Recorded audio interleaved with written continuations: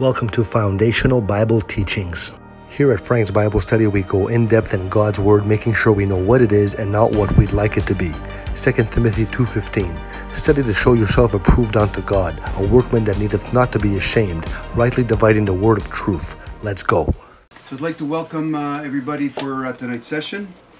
Last week we were looking at Ephesians chapter 4 and verse 12. Basically what the verse says, for the perfecting of the saints, for the work of the ministry, for the edifying of the body of Christ. So these are three things that the five offices, the apostles, the prophets, the evangelists, the pastors and teachers, this is what they got to transmit to the body of Christ. Of course, like I had mentioned a couple of weeks back, a lot of these offices are taken over by people that some of them don't believe in God. It's blatant. Some of them you really gotta know your scriptures to see that. And they're not feeding properly the body of Christ. Last week we saw for the perfecting of the saints, and which was the first part of Ephesians 4:12. And today we're going to look at the second one, which is the work of the ministry. I'm going to give you a couple of definitions, and I want you to understand exactly what the work of the ministry is. The word ministry means the office, duties, or functions of a subordinate agent of any kind. First definition that Noah Webster gives is agency, service, aid, interposition, instrumentality. So the work of a ministry. So that means when you have a ministry, it's a work that you're basically doing it as a subordinate. The word agency, the quality of moving or the state of being in action. The word service, in a general sense, labor of body or of body and mind. So when you're giving of your service, it could be your body or body and mind, performed at the command of a superior or at the pursuance of duty for the benefit of another. In our case, we are at the command of God, who is our superior. So I'm in His service. What does that mean? In a general sense, labor of body and mind, let's say for the studies that I bring to you guys, performed at the command of a superior, which is the Lord, or the pursuance of duty or the benefit of another. So I'm at His command for your benefit, for your service. The word aid, to help, to assist, to support, either by furnishing strength or means to effect a purpose, or to prevent or remove evil. The person who aids or yields supports, assistant, a helper. Then you've got interposition. Basically what this means is that you're sort of like the go-between, a being, placing, or coming between, an intervention. So let's say between the Lord and you, there would be me, in the sense that whatever He gives me, thoughts, words, illustrations, whatever it is, this is what He wants me to communicate to you. So the Holy Spirit comes, and believe me, when you guys are praying, believe it or not, I actually feel it. I find that for some reason, all of a sudden, the words, they start coming out smoothly. There are times, it's like I'm there pick and shovel. For you Italians, pick e palla. I'm pick and shovel, it's just laborious. But eventually I do get through it. So I do a lot of praying myself. I says, okay, Lord, what word do I use here? How does it work? How do you want me to say it? And also the Lord helps me to deliver the message. And it has to come out in a particular way. Sometimes like it's coming out hard. I'm hitting you in the teeth. Sometimes it's coming out soft, depending on how the Lord wants you to receive that particular word. And the last definition, instrumentality, means subordinate or auxiliary. So basically, having a ministry is being under the orders of God through the writings of the Apostle Paul. We believers have duties and functions of helping, assisting, supporting, etc., one another in the body of Christ, and those who are outside of the body of Christ. Go to Galatians chapter 6 and verse 10.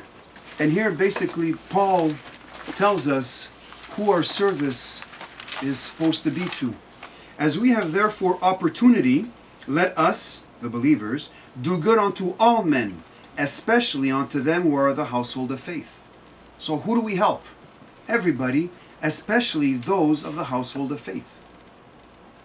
By doing this work of helping, assisting, supporting, etc., whatever it is that we need amongst ourselves, and also for the world out there, we are bringing good to everyone around us, believers and unbelievers. Now the work of the ministry is to be divided amongst the believers. Many think that the load of the work is laid on a pastor or the teacher. This is the furthest thing from the truth. Whatever little a believer can do, it's that much more that has been done. The pastor or teacher's job is to teach and instruct the saints. This is his contribution to the body of Christ. The saints are to go out and reach the lost and carry the other aspects of the ministry within the church. That is to say, that each and every believer has a role or part to play in it. So it's not, for example, I speak for myself back when I used to go to the Roman Catholic Church. We used to go to church, we used to sit, listen, get up, and leave. There's nothing that Paul had said. There was no work of the ministry. I come, penalty box, because I sinned, I go to penalty box, take the host, and then go home. So there's nothing growth in me. But the minute now you get into a Bible study somewhere, or a place where they actually believe the Bible and they're actually putting it in practice, and all of a sudden say, you know what, there's something that I'd like to do, and the Lord starts placing these things on you. It's like getting these Bible studies online. The Lord will bring something on you, and this is your contribution to this particular local congregation, if you want. And in a bigger scheme of things, if we're passing out tracts and somebody gets saved but he goes to another congregation, we did our part. We came in and we sowed some seed, and somebody else now is going to start watering it. And who knows, maybe that person is going to get saved under that preacher or teacher or whatever, but at least we had a part in that. The saints are to go out and reach the lost and carry the other aspects of the ministry within the church. That is to say, that each and every believer has a role and part to play in it. Someone said, shepherds don't have sheep, they tend sheep, and the sheep reproduce. The word tend means to watch, to guard, to accompany as an assistant or protector. So what is the shepherd supposed to do? He's supposed to watch, guard, accompany as an assistant, or to protect the sheep that are there. So the supposed leaders, quote unquote, and I'm using this term loosely, of your group has the protecting facet of his work towards his congregation against wolves in sheep's clothing, disseminating lies, falsehoods, and doctrines or teachings of devils. That's his business. Somebody is coming, it's up to him to protect whatever is there. At the same time, this does not solely rest on the shoulders of the pastor-teacher. What about if this guy, if I start saying something that I'm not supposed to? So you guys are going to be on guard also at the same time. So an example of this is those two individuals who came in the past few months telling us that we were wrong in what we believed, and they told us exactly what the Bible said. Remember those two guys? Okay. As your teacher, I listened intently to what they had to say. Now, I did what the Bereans did in Acts chapter 17 and verse 11. Then I followed Paul's advice in 2 Timothy 2:15. And what did I discover when I applied these two biblical principles? You know what I discovered? I found out that both of them were freaking liars. They manipulated and twisted the Bible's original meaning by giving it an interpretation that is foreign to what the author was trying to convey to the reader. I exposed them as frauds, thus protecting you from false doctrine, because that's my job. Go to Acts chapter 17 and verse 11. What does that say? These were more noble than those in Thessalonica, in that, underline this in your Bibles, they received the word with all readiness of mind and searched the scriptures daily whether those things were so. They heard with all of their ears and they searched the scriptures. It's not that they heard and it stopped there. The minute you do that, you're fried on both sides. Go to 2 Timothy chapter 2 and verse 15. Study to show thyself approved unto God, a workman that needeth not to be ashamed, rightly dividing the word of truth. Now question, what did Paul say studying would do? Go to 1 Corinthians chapter 11 and verse 19. For there must be also heresies among you, that they which are approved may be made manifest among you. If you look at 2 Timothy 2:15, it says, study to show thyself approved unto God. Look at what it says in 1 Corinthians 11:19. For there must be also heresies among you. It's natural. As the sparks fly upward, it's natural to have heresies. They're going to come in. They which are approved may be made manifest among you. They that have studied in your group, you're going to start seeing who they are. Question, what does Paul mean by a heresy? You need to know what a heresy is within the body of Christ, the church according to Paul. So the word heresy, in a general sense, it's a fundamental error in religion or an error of opinion respecting some fundamental doctrine of religion. But in countries where there is an established church, an opinion is deemed heresy when it differs from that of that church. I'm going to give you an example. Example, believing that Jesus is deity or God with a capital G, it's a heresy to the Jehovah's Witness. Because within the Jehovah's Witness clan, they say that Jesus is a God small g. I come into this little group and I say, no, Jesus is God capital G. I'm coming in with a heresy within this particular group. Believing that Jesus is not Satan's brother is a heresy to the Mormons. They believe that Jesus and Satan, they were brothers. So I come into this closed group and I say, Jesus and Satan, they were not brothers. And that would be a heresy to them. They would kick you out. Big time. Believing that you don't need sacraments to go to heaven is a heresy to the Roman Catholic. Believing that water baptism is not necessary for salvation is a heresy to the churches of Christ. So every church, every denomination, they have their certain things that they're actually going to stand on. And they say they have the Bible. I say I have the Bible, so I'm there. So I think we're all on an equal footing. I sit there and the guy says, no, you need to get baptized for you to be saved. Flip, flip, flip. But no, I don't need it. This is for this is for that. And so I come in and says, hey guys, like this, like that. What are they going to do? They're going to grab me nice, and they're going to bring me to the front door. And he says, you see this address? Without searching the scripture. Without searching the scripture. And they're going to say, you see this address here? Make sure you forget it. That means never come back here. So Noah continues his definition of heresy by saying that the scriptures being the standard of faith, any opinion that is repugnant to its doctrines is a heresy. Anything that comes contrary to scripture. You got 17 million churches, they all have Bibles, and they all claim to be standing on the Bible. But truth is exclusive. You could only have one truth. So one person is right, and all of them are wrong. But we're going to get to that. Now, please notice what Noah Webster said.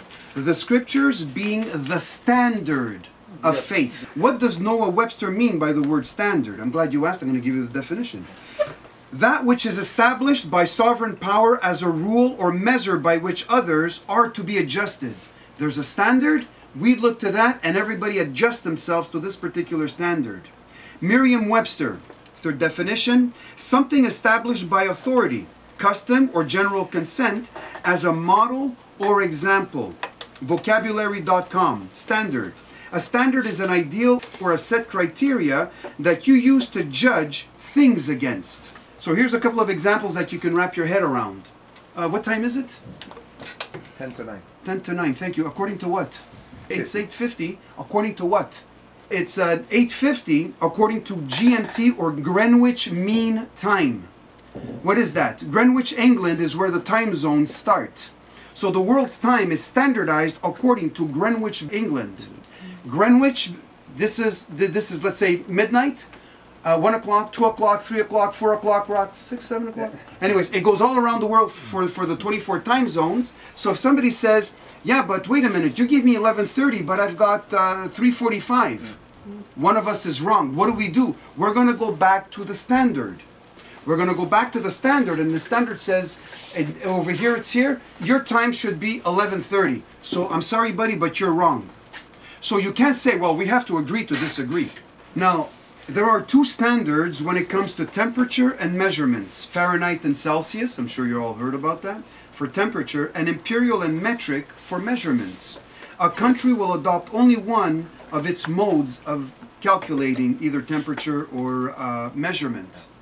But these are standards. So if I say that this is 3 feet, take out any measuring tape you want, that is the standard. And why do they set a standard? To avoid confusion. Very well said. There is more confusion in the body of Christ than in any other religion. It is incredible. Without standards, there would be mass confusion and chaos. As we have seen these standards to help us keep everything in order, the Bible should be the standard for all matters of faith and morality. Again, in 1 Corinthians 11:19, for there must be also heresies among you, that they which are approved may be made manifest among you. When these heresies come within the body of Christ, you will know who studied within the group. And those who have studied the Word are going to flush out these heresies. I need to get all of you, or anybody that's a student of Scripture, that's a disciple of Jesus Christ, to the point where you can start flushing these people out. And by the way, for my research up to now, I found that the word study is to be found only in the authorized version. That's the King James Version of the Bible. Listen to everybody and what they have to say about God, religion, the Bible, and don't stop there. You need to go back and search the Scriptures whether those things are so. You're doing that for yourself. Know what you believe. What do you believe? Where did it come from? Where should you be getting your belief from? Was the info given to you right? Was it scripturally based? As I mentioned at the beginning of the study, what you do believe, what do you believe, and where did you get it from? Most of our beliefs comes from other people. Were they right in what they said? Did you check it out yourself? You are the only person responsible for that belief system. You're responsible for whatever your belief is. You can't blame somebody else. And if the guy was wrong, change the belief. Just dump him like a hot potato and just go somewhere else. The truth is out there. We need to search it. Now, once you stand on your belief or truth, it will be challenged. Trust me, people will come out of the woodwork. People from under those rocks, they're going to come out, they're going to be challenging you. And like I said before, truth does not fear examination. God is a God of truth, and truth does not fear examination. You think you have the truth? Not a problem. Let's put it to the test. If a religious organization or church or even a teaching you've been taught or what you invented in your head cannot stand up under proper biblical examination, it is not, bold it, underline it, it is not the truth, but is rather a counterfeit. For truth is exclusive, and loyalty to a counterfeit is disloyalty to the Lord God of the Bible, whom you say you are following. Does that make sense? When a religion claims exclusive rights over the truth, meaning that they are the only ones that have it, it's time for you to pack your bags and take off. If I believe my car is the fastest vehicle in the streets, I will not back down for any challenge. You think your car is fast? Absolutely. You want to test it against mine? Absolutely. Let's go. Because in the end, only one car will win. If I believe my Bible doctrine is solid, I will not back down for any challenge or from any challenge or any debate. I am ready at all times. Whatever scriptural truth you have, make sure it's in biblical context. A text taken out of its context without its co-text, the matching verses, is a pretext. For somebody that doesn't know the scriptures, hey, wow, that sounds pretty good. Oh, that sounds very spiritual. No, I feel it. I feel it inside me. Yeah, I feel that that's the truth. On what you're feeling. And let's say you were drunk. What feeling did you get when you were drunk? Be very careful about your feelings. So the shepherd's work is to expose these lies, falsehoods, and doctrines and teachings of devils to protect the body of Christ. Getting back to the work of the ministry Paul speaks about in Ephesians 4:12, involves every facet of that group to edify it. Everybody does something to edify somebody else. Somebody will do something that will bring pleasure or relief or whatever it is to somebody else in the group. So basically the work of the ministry that all members in the body of Christ are engaged in is to be in service to others. This is one of the main things that we have. Now it involves you expending of your time, your energy, and placing the needs of others first. Before you go off conquering the world, you have personal responsibilities to tend to first. Being yourself, or you may have a family. In my understanding, this comes first. You've got to take care of yourself, because once you're well taken care of, then you can go out there and do the work that you have to do. Once my family is well taken care of, and I have an extra 10 minutes, you know what? I can offer you 10 minutes. I got an hour, I can offer you 1 hour. But I make sure that my house is in order. I make sure that everything in my house is okay. We are there to help each other. But there are certain priorities, there are certain responsibilities that comes first. Whatever time and resources you have left, devote it to the Lord by helping others. So part of the 5 offices Paul speaks about, the apostles, prophets, evangelists, pastors, and teachers, were to train others to serve. So here are some examples of large church ministries. One of them was a music ministry. It all having to do with the music when believers come together. So there's a practice at such and such a night. We're going to be practicing with the band. We're going to be practicing the songs for next service singing. Sunday school, the teaching of diverse topics from children to adults. You need a teacher there. And if the teacher is going to be there, he has to spend time going over the material. You're dealing with kids. How do you speak and how do you wheel and deal with kids? You're dealing with teens. How do you speak and wheel and deal with teens? You're speaking with adults. How do you speak and wheel and deal with them? So these are all different ways. I can't come into a 5-6-year-old and talk to them the way I'm talking to you right now. I got to bring down the level of my conversation so they'll be able to understand. Evangelism, the preaching of the gospel to your neighbor. And there are churches that they basically go around their neighborhoods evangelizing their neighbors. I really like this one, Married Life Couples Ministry. And this one said, help you grow in your marriage. We have put together a plan to help you make time for one another, learn God's design for your marriage, learn practical skills for building your marriage on purpose, and join other couples on the journey or their journey of building a healthy marriage. Our passion is to equip couples to live out the 5 marriage essentials. Basically, honor, relational intimacy, spiritual intimacy, partnership, or message to others. Greeters, to help those who visit a particular congregation with a friendly welcome. You need somebody at the door. The preacher can't be there because he's probably in the back either praying, going over his notes, making sure that he's going to be taking care of his part while somebody's in the front. Maintenance ministries. To maintain Lake Forest campus buildings and grounds in pristine condition so our ministries and community will be drawn to the beauty and the peacefulness of our property. We seek volunteers who want to use their gifts and abilities to help maintain our church campus and help prepare for special events, campaigns, activities that require unique technical, electrical, or mechanical skills or features. Kids' small groups.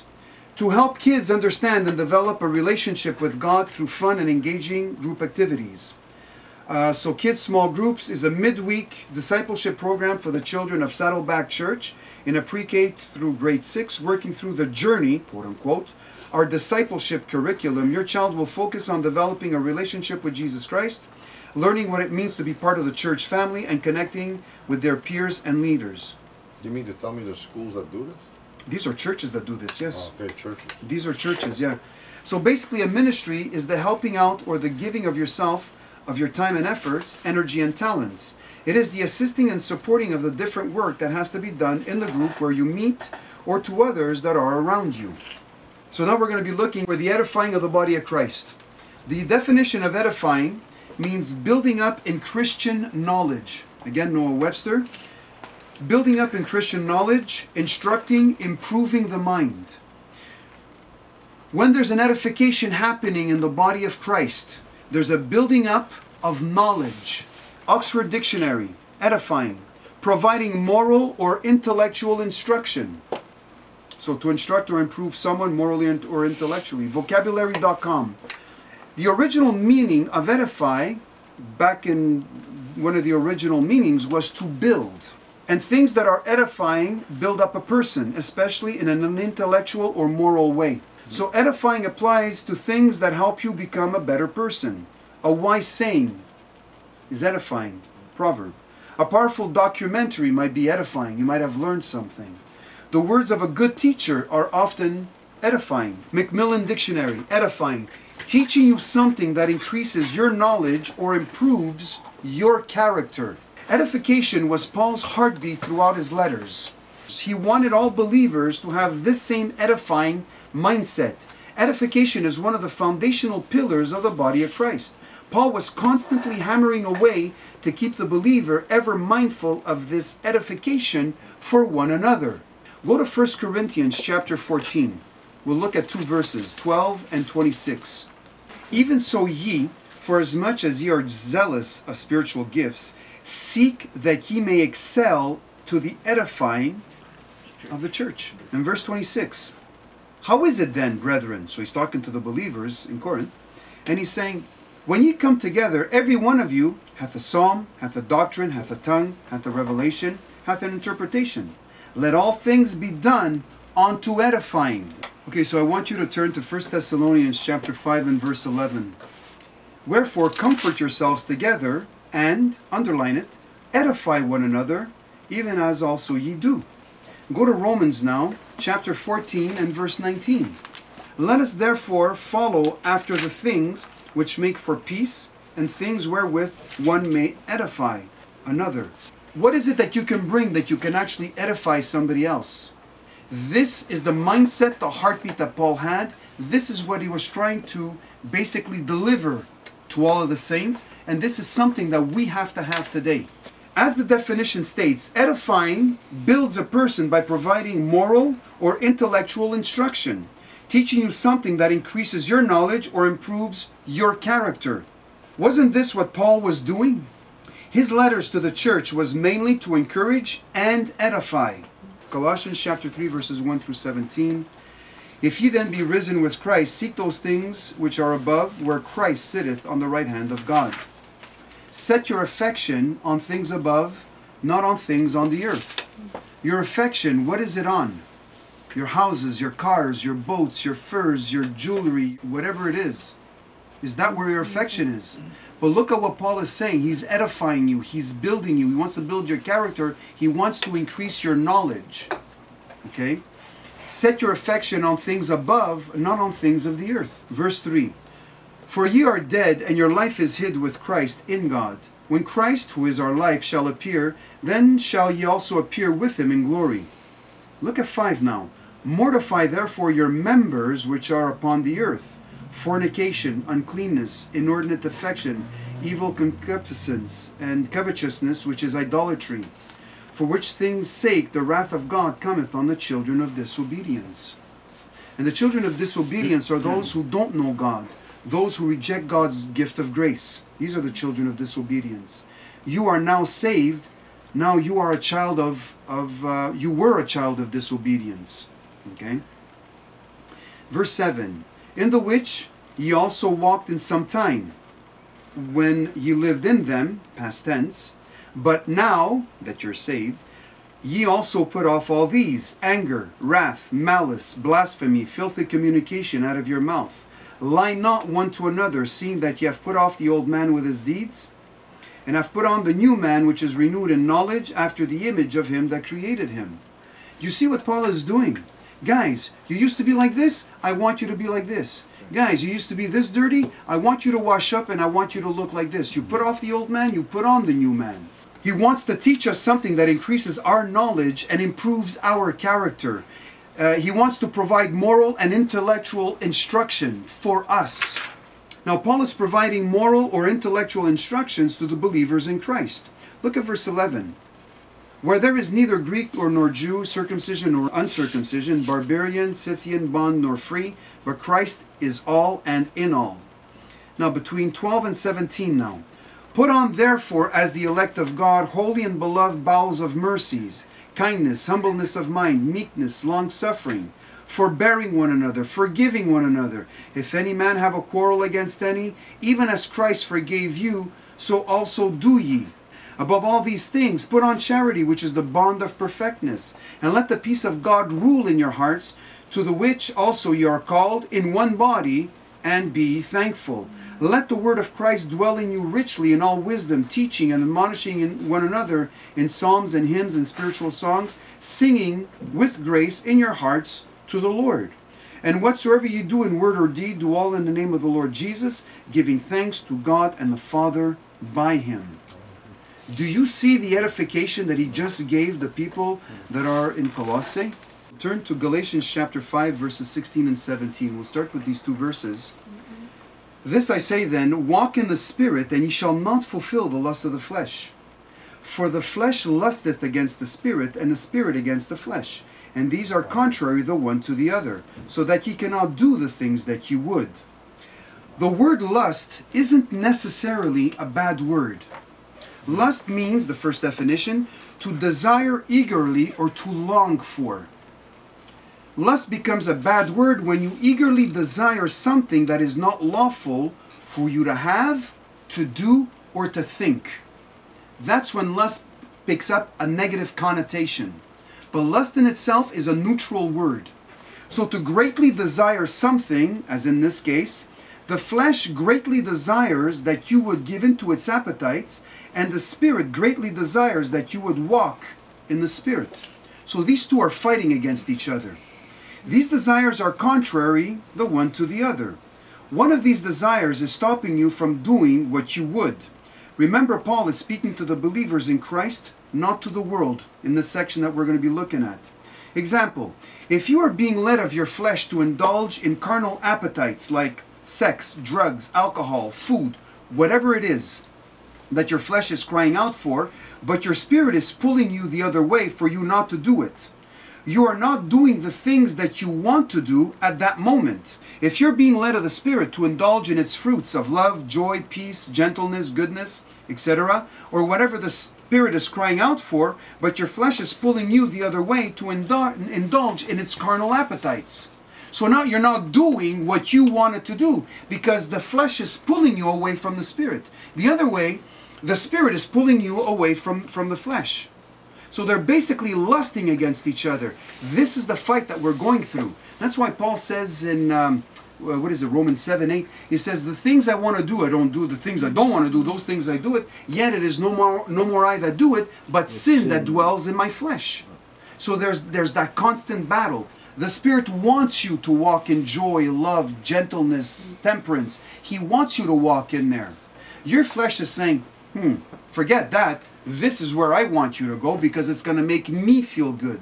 So let's get back to Galatians chapter 5, verse 18 now. We just covered 16, 17, 18 through 25. But if ye be led of the Spirit. Notice the word if. If ye confess with your mouth the Lord Jesus and believe in thine heart that God raised him from the dead, thou shalt be saved. The if depends on you. There's a choice that you have to make. Now the works of the flesh are manifest. Which are these? Adultery, fornication, uncleanness, lasciviousness, idolatry, witchcraft, hatred, variance, emulations, wrath, strife, seditions, heresies, envyings, murders, drunkenness, revelings, and such like. This is not a complete list. There's many more that you can add to this. Of the which I tell you before, as I have also told you in time past, that they which do such things shall not inherit the kingdom of God. But the fruit of the Spirit is love, joy, peace, long-suffering, gentleness, goodness, faith, meekness, temperance. Against such there is no law. And they that are Christ have crucified the flesh with the affections and lusts. Verse 25, if we live in the Spirit, let us also walk in the Spirit. And again, for those of you taking notes, I want you to write this thought in the margin of Galatians 5:16 in your Bibles or in your notebooks, whatever notes you're taking. Two forces surge within my breast. One is foul, the other blessed. One I love, the other I hate. The one I feed will dominate. Are you feeding your carnal side, your carnal pleasures, or are you feeding your spirit? The one that you spend most time with is the one that's actually going to dominate.